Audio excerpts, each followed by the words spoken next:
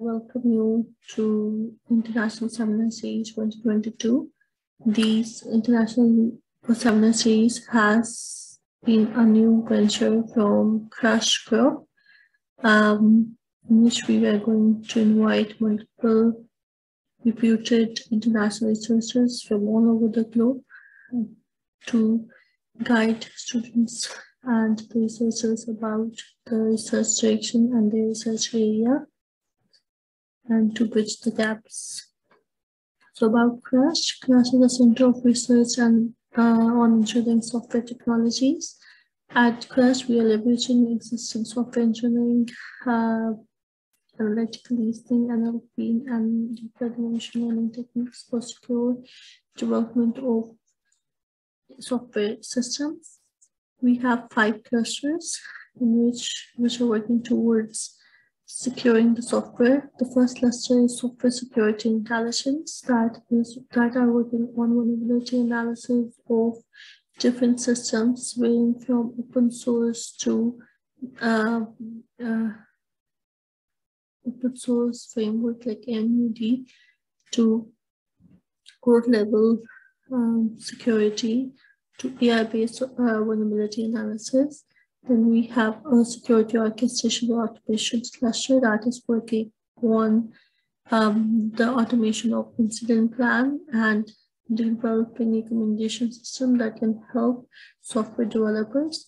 Then we have a social technical aspect cluster that are dealing with social technical factors in software development, like DevOps, and also how different people, like how the people human in the loop react with the technology. We have big data analytics.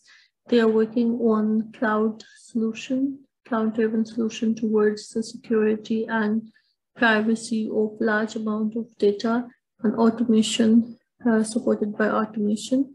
And lastly, we have the distributed ledger cluster that is working on the blockchain technology and its integration with IoT supply chain.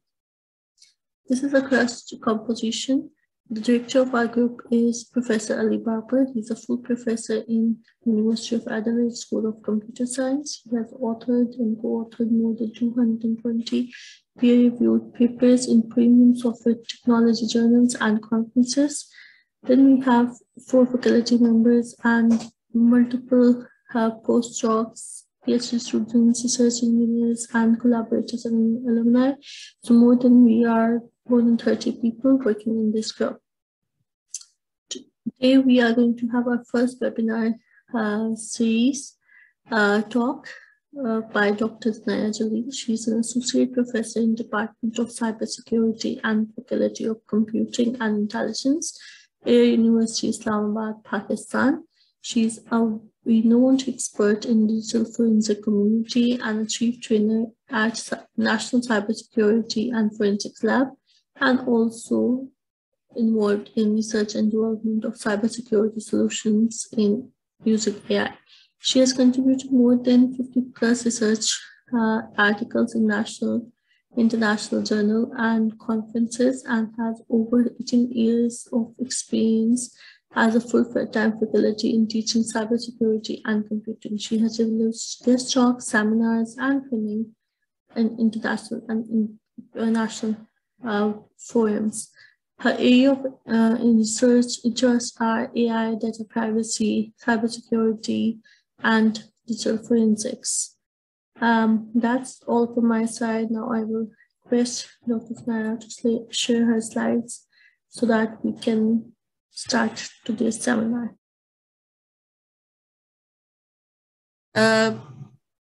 Machine learning threat was identified as one of the major cybersecurity threats in 2021 among all the other threats. So it's not, it's unavoidable for now.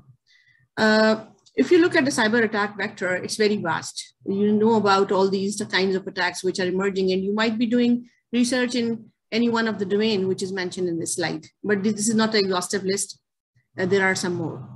The cyber attackers' economy has changed. As you already know, that is the world of dark web, where hackers are selling their hacking skills over there And this is an era of indirect monetization where if they write a malware, they get payment for per installation of that malware. It's an era of botnet rentals. If you can compromise some systems and create a botnet, then you can give that botnet on rental for selling. And this is happening. So you can create a spyware and then you can sell the spyware. You can perform a phishing attack, steal some credentials and then sell those credentials for monetary benefit. So these things are happening all around. So in this era, when we are facing all these problems, we must be having some solutions which are able to tackle these things. Machine learning has come up. Basically, it is the machine learning problem is the problem where we know that some pattern exists, but we don't know about it, what is that pattern or where it does exist. And we use our data to learn that pattern and to know about that pattern. This was actually the problem. And this algorithms, all the algorithms in machine learning ingest data and learn a model to perform the task which we intend to. It can be detection of patterns or detection of trends or predictions about futures and in our decision making. We already know that machine learning is supervised, unsupervised, and reinforcement. And over here, if you can see that in case of supervised learning, regression, it has been used for a number of problems. When we use it for weather forecasting on weather data, so we can use it for cyber attack detection as well to forecast a cyber attack. We can use it for life expectancy of some data item or some packet as well. The classification problem has been used for image classification and identity fraud detection and customer retention. We can use this for malware detection, for distributed denial of service attack detection, and we have done so, and people are working in these domains. For unsupervised learning, looking at the bulk of data obtained in forensics and then clustering that data to get meaningful information about a crime that has happened can be helpful. Similarly, a recommender system for a forensic investigator to look into the data items which might be of the interest in keeping in view the particular type of crime can be a recommender system for a digital forensic investigator. Same is the case for dimensionality reduction. When we have a huge amount of data available, some dimensions might be meaningless for a certain attack. So for a certain attack, for a certain problem, so ignoring that dimension and picking up the right dimensions through some feature selection or extraction algorithm, it can be helpful in cybersecurity. Then reinforcement learning for real-time forensic or for real-time incident response. Reinforcement learning will be the key, where you know that what type of traffic is coming into your network, and then you can take some automated decision to respond to some attack which is happening, which is going to happen. In reinforcement learning, we talk about game AI as well, which can be used in cybersecurity as well. Why we should go for AI in cybersecurity? In cybersecurity, we talk about securing our systems, protection of our data from unauthorized access, unauthorized disclosure, unauthorized modification, and we actually try to preserve the confidentiality, integrity, and availability of security. Why AI can be helpful? Because AI can continuously learn. It's not based on static data. The learning capability of AI can help in cybersecurity, because in case of cybersecurity, we are continuously getting new data. Over the internet, in only 1 minute, a lot of traffic gets generated, and that a lot of the traffic is new to the system as well. So a system which can learn about the new data coming in can be helpful. And the reasoning given by AI, so it finds threats faster than a human can do, or faster than a static system can do. And it eliminates time-consuming tasks, and we already know about. And also in the era where we are coming up with diversified devices, like when we are moving towards the new technologies and IoT devices, an era of connected vehicles, an era of autonomous air vehicles, and then smart grids. So in those cases where we are coming up with new kinds of devices, if we'll be having a system which will be able to perform under certain constraints, this can be useful. If we talk about some general techniques of machine learning, which are used in cybersecurity, it is used for classification of events like distributed attack detection. It has been used in your security incident and event monitoring systems, in your security operation centers. It can be used for malware classification and image classification and audio classification and so on. If we talk about regression, to predict an attack and to predict a machine and user behavior by performing a trend analysis of historical data, they can be helpful. Same is the case for pattern matching to find the presence or absence of a certain pattern. It can be a spam, it can be an object, it can be a malware. And then clustering for outlier detection for any anomalous traffic within the network to detect a phishing attack or a botnet attack at early stage can be helpful. Then finding similar events based on historical data or based on some new data, or finding the correlations between the data can be helpful as well. It has certain applications. So these are some of the applications which I consider as the most important applications of AI in security. If you talk about malware, it's everywhere.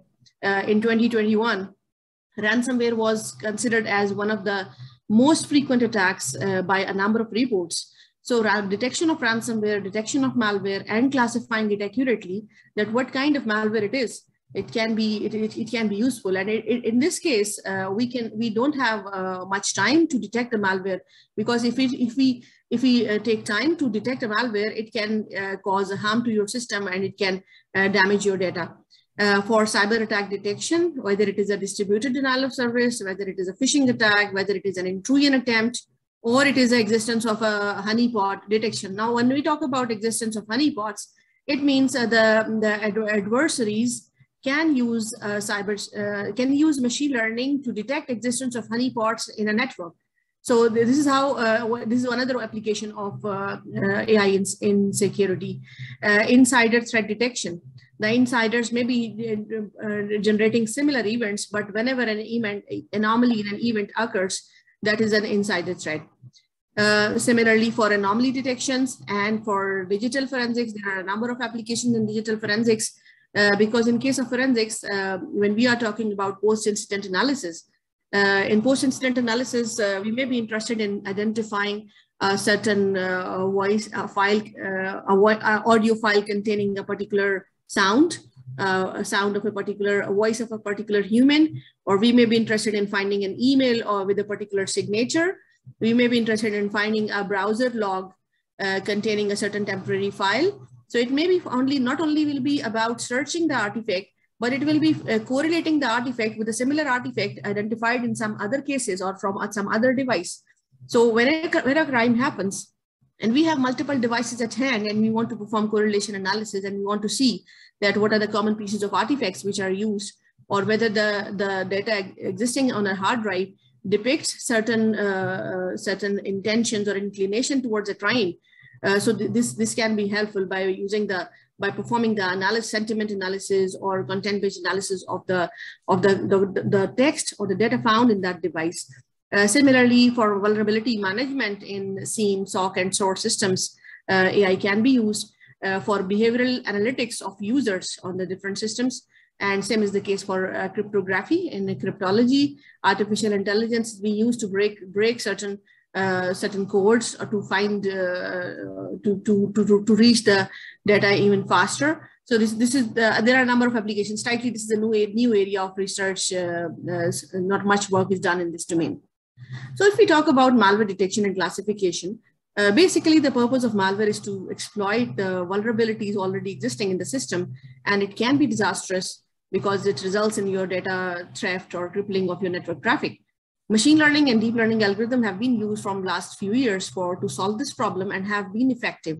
The signature-based analysis doesn't work anymore because the types of malwares which are emerging up every day emphasize the need to have a solution which can work on static as well as for on dynamic scenarios. So in one of our work, we have done this malware detection and classification using a data set, which is mentioned over here. We used CIC Invest and Malware 2019 data sets. They have published a 2020 data set as well, and we are working on that. This was the second part of the 2017 data set. They used the permission and intents as static features and API calls and generated log files as dynamic features. The data set was structured in this way that it was the basic purpose was to use the features like battery states, log states, and process log, etc., to detect malware. So one was some were static features and some were dynamic features which are executed by executing the malware in a sandbox environment. So in that, this is the work which was published as a result of this sample efficient hyper-tuned approach for detection and identification of Android malware, family and category. And we were able to identify malware and family and category with greater than 97% accuracy. In this work, we use the data, pre-process the data by normalizing, by doing random sampling and handling outliers. Then we extracted the features of our interest by using the feature reduction algorithm, picked up the selected features, and first did a static layer analysis to identify if it's malicious or benign. If the static layers call it's a benign application, then we kept it as it is. And then for dynamic layer, it was identified as a malicious. Then we identified its category and family of that malware. In another work, we have used AI for botnet attack detection in connected vehicles. This was the work which we did in 2020. And we used Ensemble AdaBoost classifier for accurate and fast detection of botnet attacks in connected vehicles. And in this work, we were talking about smart cities, because in smart cities, when we have connected vehicles, it becomes difficult to detect if a botnet has emerged, and detecting it is important. So we used a publicly available standard data set for botnet activities behavior detection.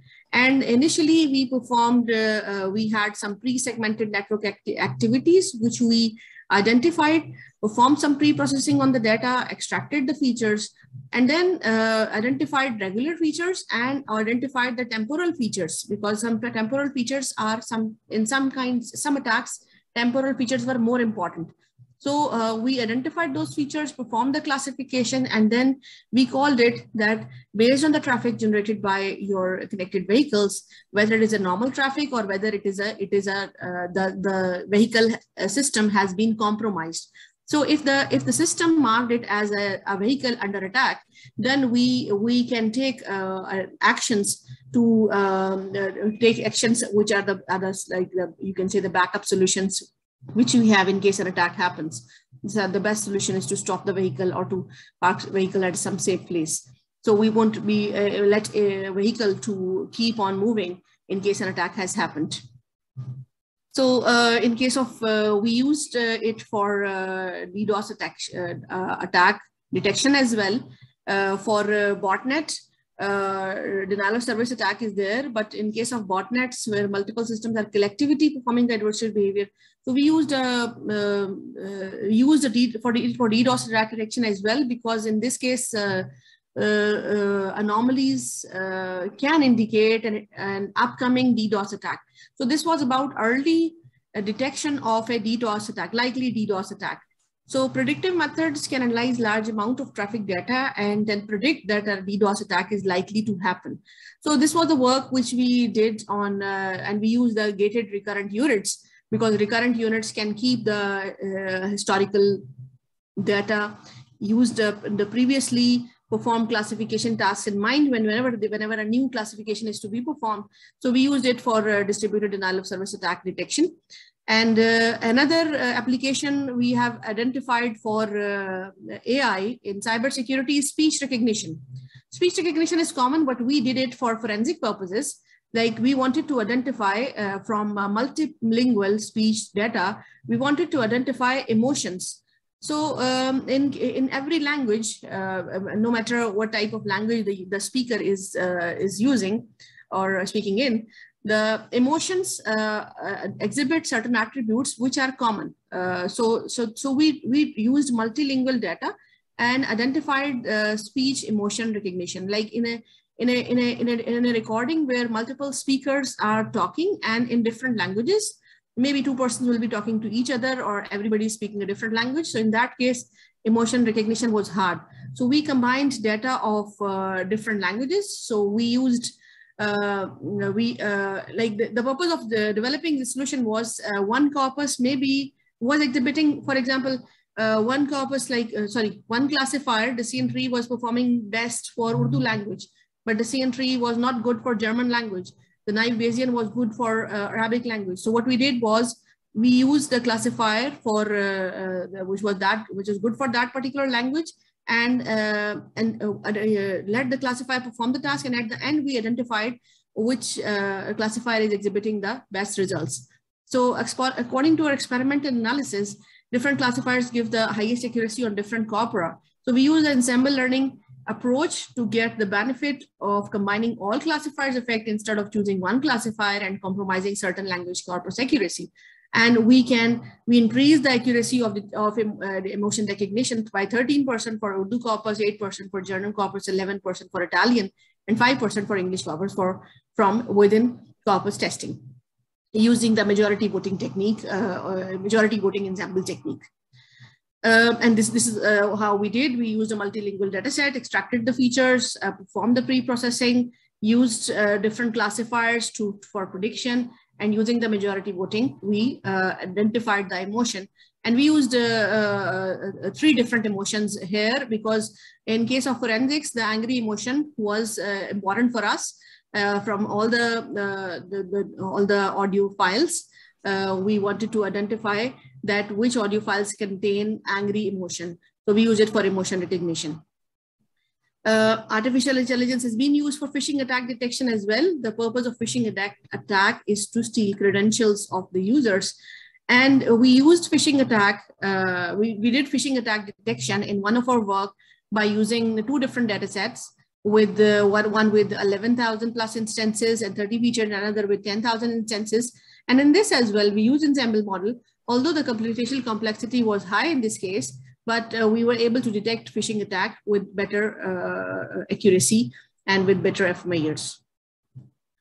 AI can be used in forensics for log data classification. A lot of log data is collected not only by your devices, network devices, but on your standalone device, on your system as well. Like if you are using a Unix-based systems or Linux-based systems or a Windows system as well. So in all these cases, the system logs, your event logs are maintained. So for log data classification, people have been doing it. We want to identify, for example, a certain crime pattern or certain signatures in the event log, which depicts a pattern, which depicts a crime. Or in certain cases, if it is a investigation is required for a company policy violation related case, like for example, an employee was not allowed to use use the corporate email account to send personal emails or for advertisement purpose or something like that, and the employee has used that. So in those cases, or in case the employee was not allowed to plug in a USB device in the system, and the employee has done that or copied some data on the USB. So in those cases, there will be certain event logs and timings and certain attributes which will be important. So if we can identify those log patterns from the data, or if we can identify or use clustering on that log data, that will be useful. And logs are not only maintained on a device, there are logs maintained on cloud, on different software, by different softwares as well. So this can be used. Then for anomaly detection, in forensic, it can be helpful. If you want to perform a social media forensic and you are looking for certain terms on social media that are a trigger alarm or that are important for you to identify, like for example, on social media patrolling, you are interested to identify the certain strings which are not allowed to be used on social media by your citizens in a certain state, then you can identify those IDs, generating such tweets or generating such messages or generating such contents.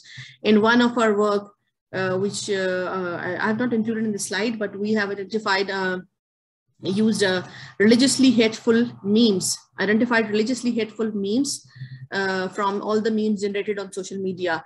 So we developed a solution to collect data of collect memes and then identify which memes are religiously hateful, and then we can report that.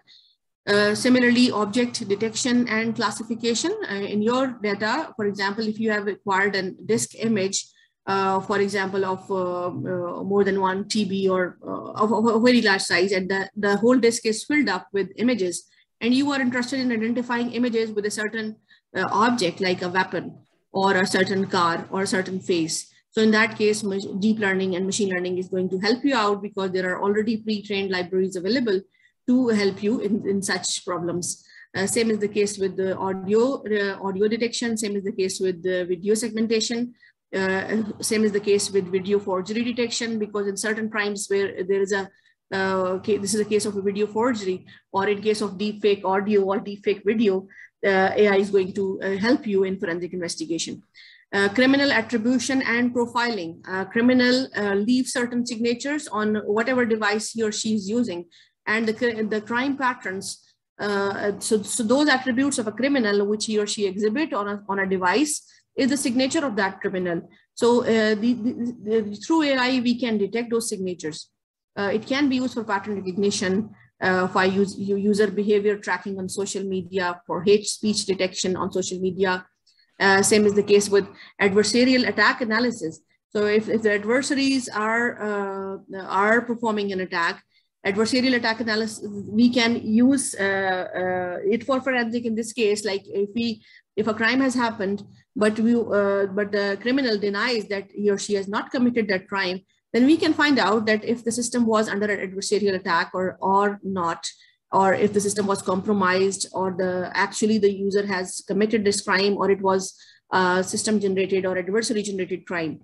Same is the case with damage assessment in forensics. We can go for damage assessment, and we can go for damage assessment as well once a crime has happened, and we want to identify that what was with criminal to take away. So, or how much damage has been done, which data was available, or which data was exposed at that time. And same is the case with even evidence correlation. In forensic tools, like if we talk about FTK Central or Belkasoft Evidence Center, where they are performing a platform, they are providing a platform for large data analysis. So in that case, if evidence acquired from multiple devices and you want to correlate, find correlation between those devices, or you want to find correlation between a crime which is reported now and a similar crime reported in past. So if you have a repository of historical data available with you, then you can perform evidence correlation in forensic data as well. But this is again an open issue right now, because in forensic, a forensic investigator cannot keep a historical data for a long time because of multiple reasons, and privacy is one of the reasons. So if the data is, they cannot keep the data, so to perform evidence correlation, it will be hard. But they have developed some solution for this purpose. So in forensic analysis, what we do is that we perform first pre-processing depending on the problem, select the model, validate by test set. This is how we do in any machine learning or deep learning based problems. We have used deep learning for semantic based forensic analysis and classification of email data. Email data was important because so far the research done for email data was for detection of email as a spam email or non-spam, spam or ham. So, but we were interested in identifying emails as per the type of crimes which are common here, not only in Pakistan, but all over the world. So through email, the number of crimes gets committed. Sometimes an email is a phishing email, sometimes it's a spam, sometimes it's a harassment email, sometimes it's a threatening email, sometimes it's a bullying, sometimes it's a financial fraud. So there can be multiple intentions of sending an email. So what we did was we collected the data obtained from a user device about emails. Usually if the user is using Outlook or some email client application on the system, then such data will be retrieved. So based on the retrieved data, or if there was an email server, based on the retrieved data, we identified emails. For example, if the case is about harassment, so we will identify if how many emails retrieved from the systems contain contents which comes in the category of harassment. So this will actually reduce the investigator's time while investigating the crime. So we, because the email body contains text, we have not used attachments and email signatures over here in this, but we have only used the body of the email to perform sentiment analysis. And because long short-term memory and LSTM has been is good for because we retain memory of the previous classification we have performed. So we actually compile data of emails from different sources, and then we form classification and did that. So this is how we did. We collected email data, performed the pre-processing, and it was all about removing the certain unlikely words, normalization, removing the tags, then identifying features, using word2vec. These are some of the operations which we have, some of the functions which we have used. Then we used LSTM and integrated recurrent unit model, and some other different models for training and parameter tuning, and also used machine learning models for training and parameter tuning. And once after combining those, we evaluated the performance of both, that whether if we use deep learning, how the system performs, and if we use machine learning, how the system performs. So because obviously if we are going for a deep learning based solution, it adds certain complexity. So for the classes where we can have good accuracy with machine learning, we don't need to use deep learning models. So this is what we do. And in another work, we use the same sentiment analysis for COVID-19 related sentiments on Twitter. This is our most recent work published in the Journal of Public Health in January 2022. These are my team members which are working together at Air University. Now there are certain trends in AI and cybersecurity right now which we need to focus on. First of all, responding to ransomware. Every other day we are listening about devices getting compromised. So detection of ransomware and timely detection of ransomware and responding to ransomware is important. So detection of ransomware and then understanding that what type of ransomware it is, the family of ransomware is important before you can devise a strategy to combat that. Combining application development and cybersecurity. So when we perform research in cybersecurity, we publish our papers and we report our results. In some cases, we are getting good results, but incorporating those research outcomes in products is important, and it's more than important in any other domain.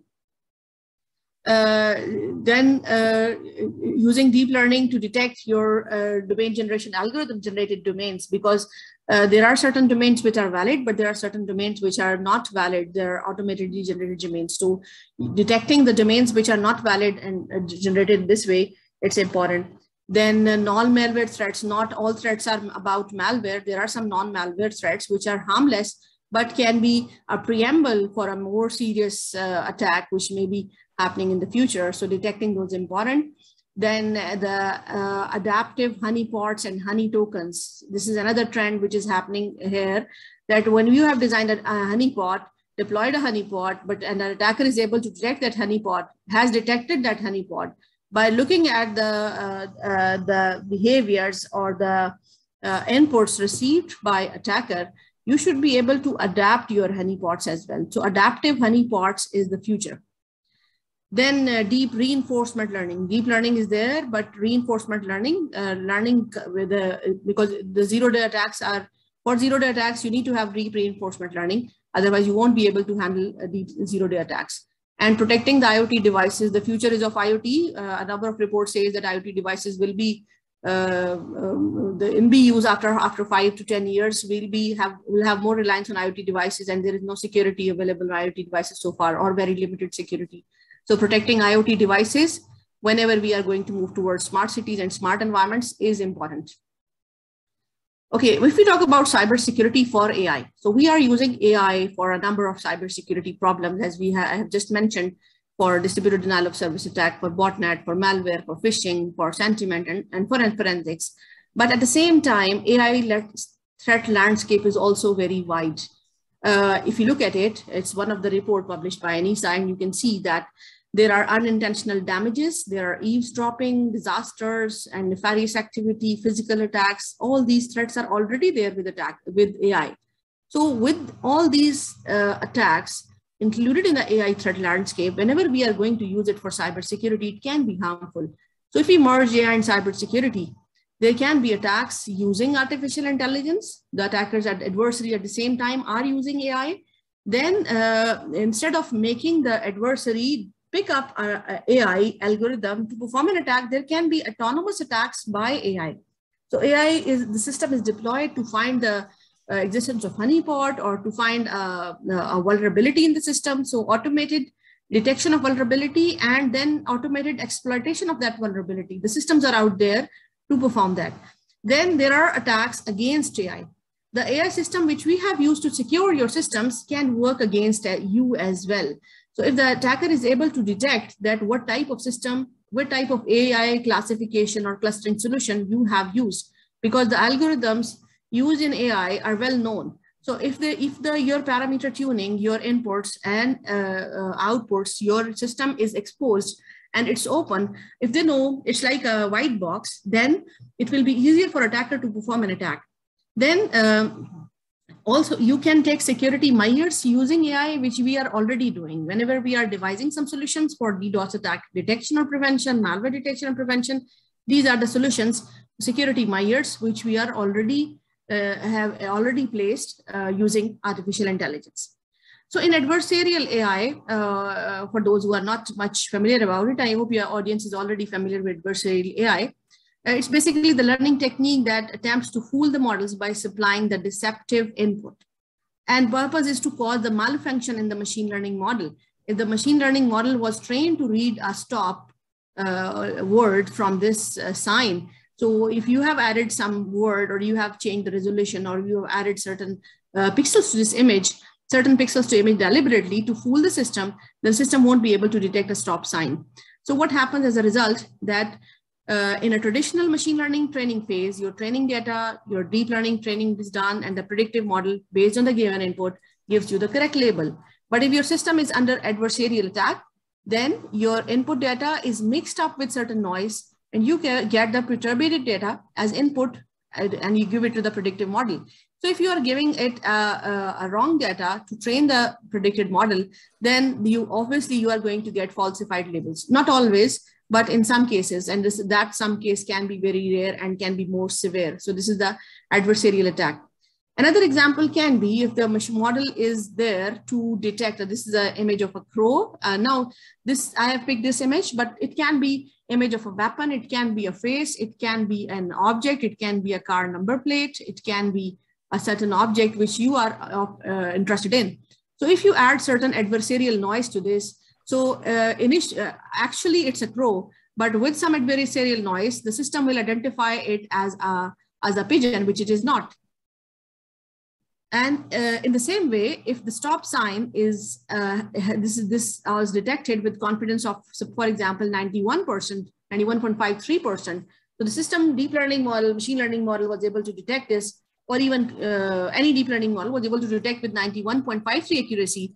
With addition of some noise, the image will be different and you will maybe detecting it as something else. So it is detected as, for example, a flower pot with 83.74 accuracy. So this is a totally wrong output, which we wanted to have. So this can be very harmful in case we are using for a problem. For example, if you look at this, so this is the system, normal functioning of the system and the system when the system is under attack. I have got this video from one of the source available on the web. So in this case, the purpose was to stop. So in this case, the car will stop here. But in this case, the stop sign is poisoned or it's different. So if the stop sign attack is there, so it may be showing the speed limit is 45. Instead of stopping, the car will be moving with a speed limit of 45. Similarly, in attacking end-to-end autonomous car can happen. For example, in this case, now look at this video. In this case, the car was to move. In this case, there was no attack. The car was, the convolution neural network was trained for end-to-end, for example, autonomous driving. So in this case, if you look at how the car is driving, there are certain attributes which are there. So autonomous car user can see on the screen, following this yellow line and following the different patterns, the car is moving perfectly. I repeat, if you look at this, acceleration, brake, steer, different attributes, and the car is moving perfectly. Now, in this case, if in case this system is under attack, so look at this.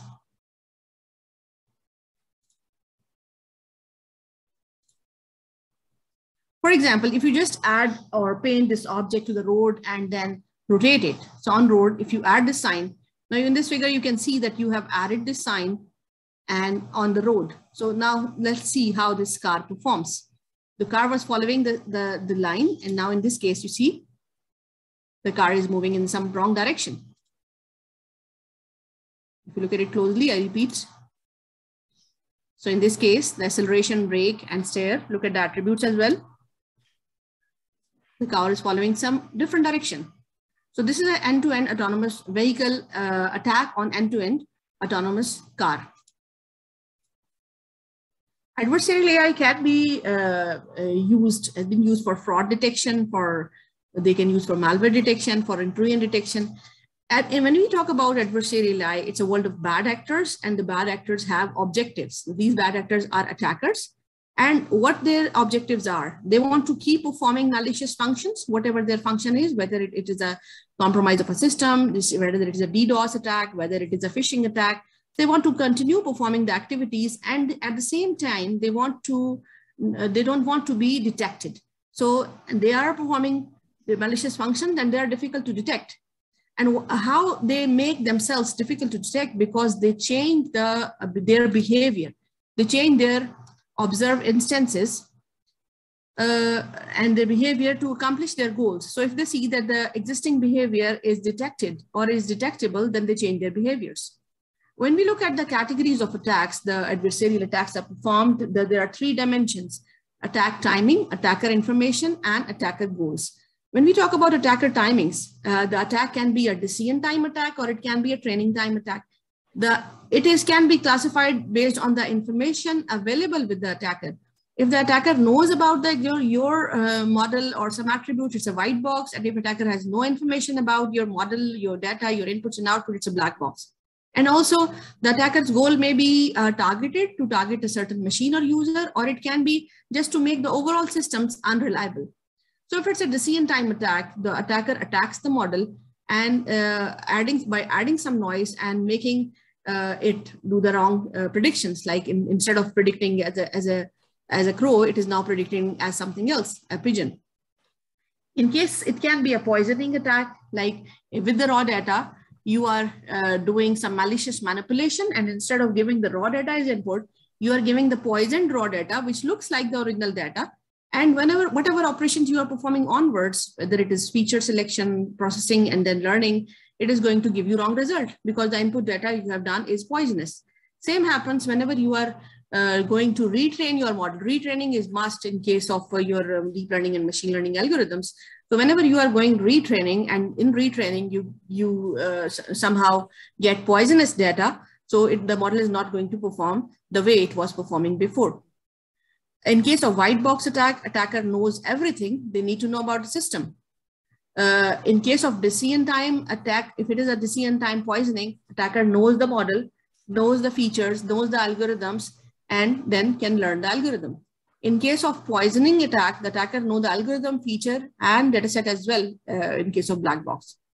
In case of black box attack, in case of white box. In case of black box attack, any limitation on the information to the attacker don't know about the model or the algorithm or the features, but has partial information, then it's like a black box attack.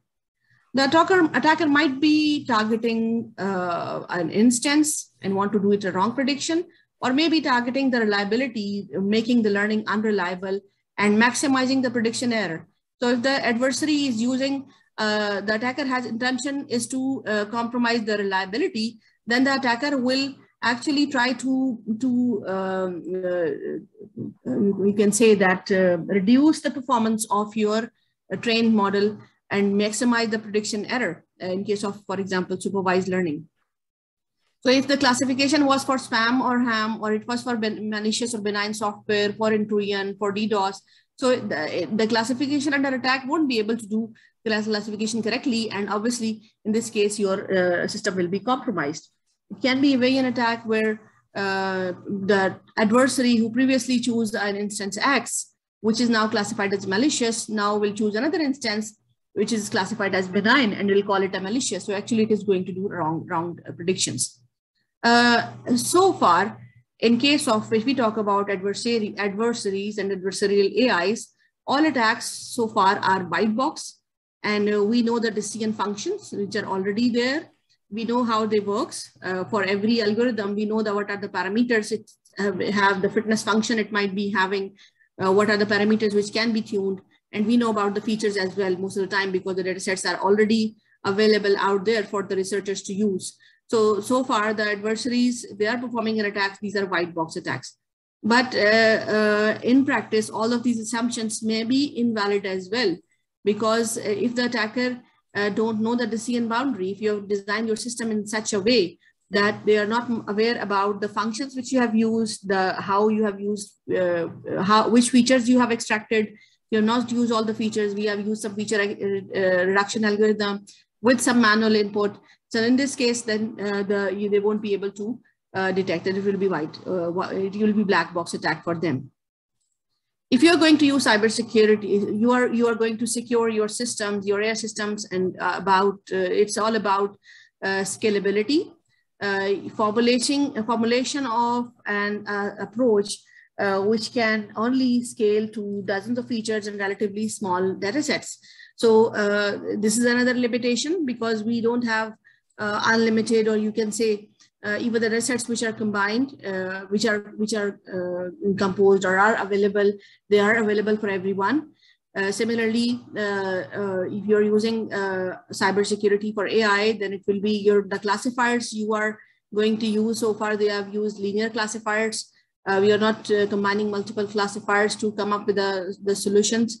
And also the attack model is limited to threats which are optimizers, which are, we only know that when we want to reduce the minimizing cost.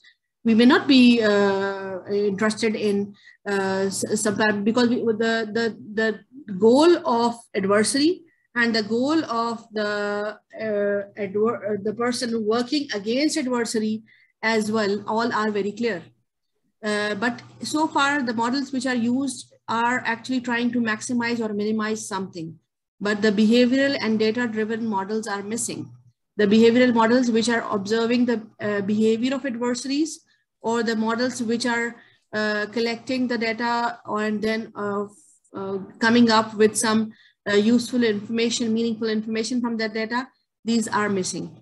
And a simple solution in the absence of all these things is to go for iterative training, but with clean data, making sure that even if you don't need retraining, but retraining won't harm. So go for retraining in that case.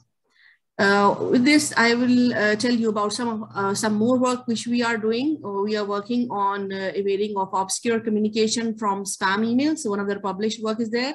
And another work which we did 2 years back was about watermarking for software protection against cyber attacks. So far, watermarking has been used for copyright protection. What we say that if we watermark software code in such a way that in case attack happens, in case a software gets changed, the system should be able to restore its original state. So this work was about this. And with this, I would like to thank you for listening to me, and I will tell you about something about myself. I'm from Department of Cybersecurity, and I am a researcher in National Cybercrimes and Forensics Lab and EC Council certified computer hacking forensic investigator. These are my research domains, which I just talked about. This is my Google Scholar profile and LinkedIn profile. And this is the webpage of my university. At Air University, we have 8 faculties and 15 plus academic departments. One of the faculty is Faculty of Computing and Artificial Intelligence. The others are social sciences, medical, aviation, avionics and aeronautics, engineering, and so on. So in computing and artificial intelligence, we have 3 departments: Department of Cybersecurity. I'm with Department of Cybersecurity, and we are working on different solutions and in different labs, which is about, they are about hardware security, about software security, about network security, and about forensics. Forensics is basically my domain. And another department is computer science, offering different programs in computing disciplines. And another department is creative technologies department, offering degrees in artificial intelligence and gaming and multimedia. And other BS masters and PhD level programs are being offered by this program. Air University has different international linkages. You can see some of the universities which we are linked up already, and we would like to link with this university as well. And this is the page of your National Center for Cybersecurity, which was established in 2018 in Pakistan. And under this center, we have 11 research labs, which are spread out throughout Pakistan. This is the map of Pakistan. You can see the locations of different labs in Pakistan. The center is in Islamabad. These are the different labs are working in different domains. Some are working in dark web security, some in working on web security, some are on IoT security and cloud security and so on. So at Air University, we have two labs. One is National Cybercrimes and Forensics Lab, and other is Devices and Network Security Lab. So both labs are working with a team of you can say that above 70 researchers, including professors and students, PhD scholars, and different developers. They are working on the development of different solutions, and they have developed, all these labs have collectively developed 70 plus cybersecurity products, which we have showcased in a number of forums. Last year in IEEE International Conference on Cyber Warfare and Security, we exhibited our cybersecurity products, which we have developed. And we have a number of active researchers who are working in this domain. So that's all from my side. I would love to receive more questions if you have any. Thank you, Dr. Zunera. I would like the participants, if you have any questions, you can ask now, or you can also send us the questions through chat. I'll show my email ID again.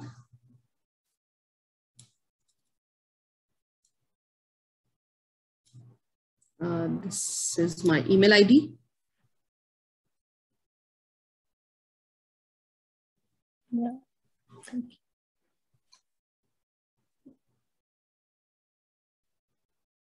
you. Yeah, thank you. You can also reach out to us and we can ask Zunera and ask the questions. Or you can ask now also. We have like 5 minutes. Let me ask.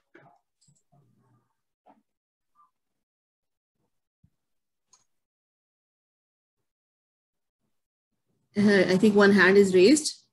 Yeah, Jawad, do you want to ask a question? Yeah, I don't ask any question, but I like to appreciate Ms. Zunera for presenting the session, and I think it's well versed, and she covers every aspect of it. And I just want to thank you for enlightening us for this session. I think I'm not from academia background, but I have a practitioner background. But the thing is, I get to have some good insights about the new upcoming era on AI with respect to cybersecurity. And heads off to Dr. Zunera and those who are researching in this domain. And good luck for that as well. This is my small thank you. token of appreciation for Dr. Zunera. Thank you. Thank you. My pleasure. Thank you so much.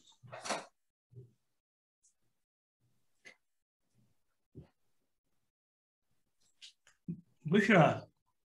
Yes. Hello, thanks. I mean, Zunera, it's really great to listen to you. And you have given quite, comprehensive overview of the research which is going on for the, security and AI at the intersection. So, Bushra, I was hoping that you would have a question, or tons of questions, even though the example came from the computer vision. So we did not, our computer vision colleagues are quite focused on different domains. I'm not sure whether they do adversarial machine learning, but they do quite a lot of other things, in that aspect. So this spam and ham, Bushra, it's your area. Yeah, as far as I know, and the other who I can say that thing, we are using AI for software security. Exactly, the machine learning, deep learning and NLP mainly focus on the vulnerability prediction models in that aspect. So yeah, so guys, if you have any question, you can ask now. I have one question, I have one question, that from where you get the data sets, because I think the data sets from email classification are very obsolete and you cannot find the public data sets. And if you get the private, from the private, usually the new papers are published on private data sets which are not available. So yeah, this is one of the questions, because data set availability is like a major issue in cybersecurity. Yes, for email classification, we faced this problem because all the data available was about spam or ham, and some data sets were available about financial fraud detection. and some data sets were available about harassment. So what we did was we designed our own data sets by combining data from all sources. Then we published it and made it available for other researchers to use. So this is what we have done. But you are right. In case of audio classification as well, when we were looking forward to classify objects like, for example, we were interested to identify glass break sound, police siren, child cry, and fire alarm. And so we identified 7 classes. But for that, we faced problem of getting the data sets. So what we did was that we created data set ourselves and made it available for other researchers. So this work is on way. It's very hard because a researcher has to spend 3 to 4 months time just to compile the data set, just to clean the data sets and make sure that it is comprehensive and complete.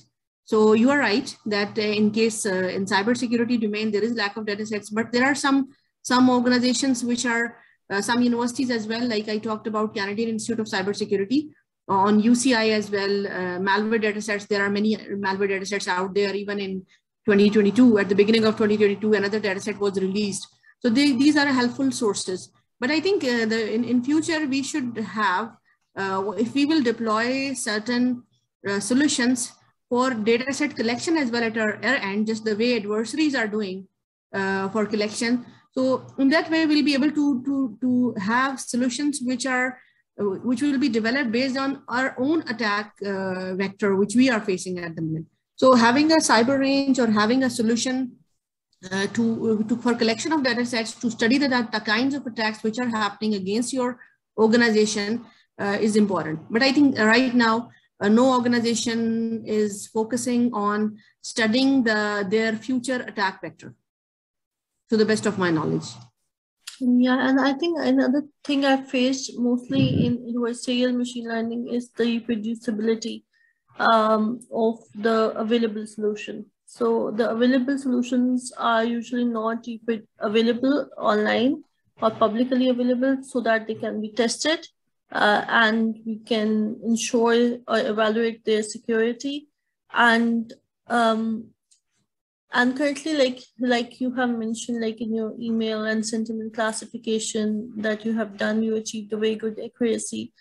But these type of models get corrupt by just changing certain words or adding mistypo or synonym substitution.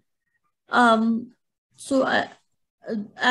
like the adversarial training has been proposed to basically defend against these kind of things, and it incorporates new data that is augmented with the data set.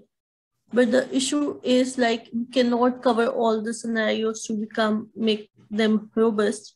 And then the basic question is like how we can help the research community to make their data public without hindering the privacy of the data and privacy of the solution that is being trained on AI system for cybersecurity.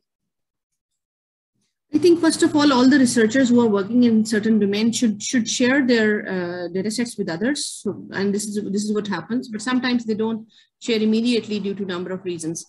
I agree with you that whenever we are devising a solution, we are not looking at the kind of attacks which can be performed on those solutions, may it be a phishing attack solution or DDoS. And you're right, if we talk about email classification, but I have used this sentiment analysis for post-incident email classification when we have received emails for forensic analysis. At that time, attack is not possible because all the emails which were generated on that system, which were received on that system, will be in their original state. But you are right. I would recommend you to read my paper, which I mentioned in the last slide, Key Split Watermark. That paper was about software codes in which your software code, if it gets tampered, like you're right that I explored this problem of text watermarking when I was doing PhD, that synonym substitution attack, passivization, active to passivize conversion attack, similarly changing the grammar of the sentence, replacing certain words with like verbs with their first form. So these kinds of attacks do happen on text. But if we talk about the data set which are generated by your network devices, not many attacks are possible over there because every attribute will be of a particular type, will be within a particular range. So if and there are all checks already there in their device drivers or in their configurations, where certain values cannot go beyond a certain limit or below a certain limit.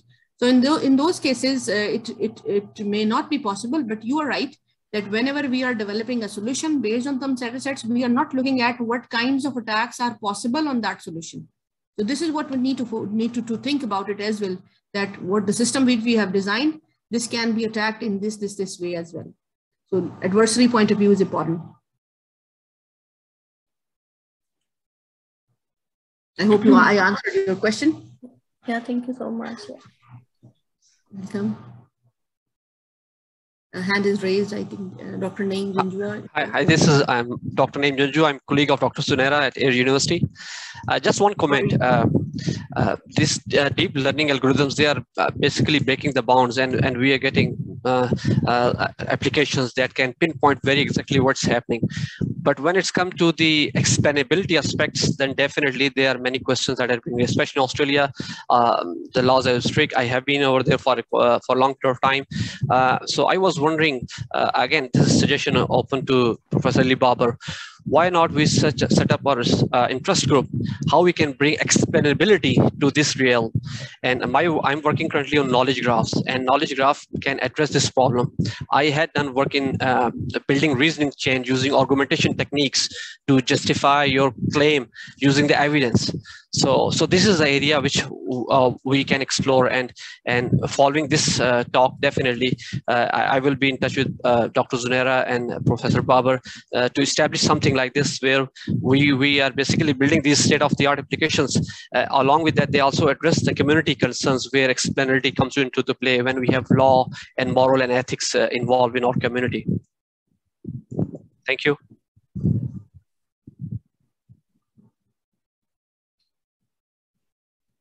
Bushra, there is one more question, and I think we can wrap up because most of the folks in Australia would be looking forward to the weekend. Okay, Assalamu alaikum. I'm from Institute of Space Technology. My question is, you have discussed the ransomware in your presentation. So can we use AI to detect which type of algorithm is used for ransomware? Yes, we can use, because the data sets which are published recently by different, one of the data set I mentioned is Canadian Institute of CyberSecurity. They have 45,000 plus malware samples, attributes of 45,000 plus malware samples. And in those, there are samples of ransomware as well. So every ransomware, which when it attacks the systems, it exhibits or has certain signatures. By those signatures, we identify the family of ransomware, because every ransomware writer writes it in a different way. So those attributes, which are signatures of that ransomware, identify the family of that ransomware. So we can do, and these are all the attributes in the feature set which are used by machine learning algorithms. Okay, thank you very much. You're welcome. So yeah, if you have any other questions, you can feel free to contact me or on our Twitter handler, or you can send us through our LinkedIn handler. Thank you, Dr. Zunera, once again for this. And thank you very much, Yep. Thank you, Dr. Ali Babar. It was a pleasure to be here. And I look forward for future collaboration and interest group in explainability. Yeah, certainly. Yep, we will be in touch with you. And Naeem as well. Okay, thank you. Thank you. Bye now. Thank you. Bye. And everyone have